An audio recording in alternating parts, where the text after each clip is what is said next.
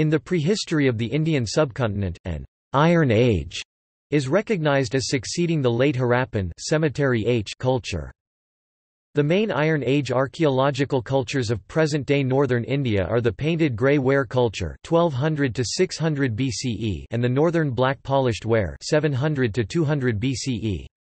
This corresponds to the transition of the Janapadas or tribal kingdoms of the Vedic period to the 16 Mahajanapadas or kingdoms of the Proto-historic period, culminating in the emergence of the historical Buddhist Maurya Empire towards the end of the period. As elsewhere, the earliest evidence of iron smelting predates the emergence of the Iron Age proper by several centuries.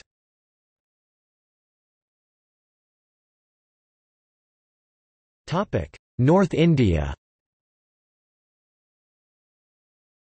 R. Tiwari 2003 radiocarbon-dated iron artifacts in Uttar Pradesh, including furnaces, tuyères and slag between c. 1800 and 1000 BCE. Iron using and iron working was prevalent in the central Ganga plain and the eastern Vindhyas from the early 2nd millennium BCE. The beginning of the use of iron has been traditionally associated with the eastward migration of the later Vedic people, who are also considered as an agency which revolutionized material culture particularly in eastern Uttar Pradesh and Bihar. Scholar Rakesh Tiwari states that new finds and their dates suggest the need for a fresh review. According to him, the evidence corroborates the early use of iron in other areas of the country, and attests that India was indeed an independent centre for the development of the working of iron.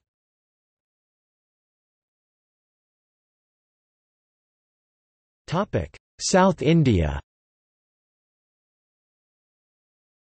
The earliest Iron Age sites in South India are Hallar, Karnataka and Adichanallur, Tamil Nadu at around 1000 BCE. See also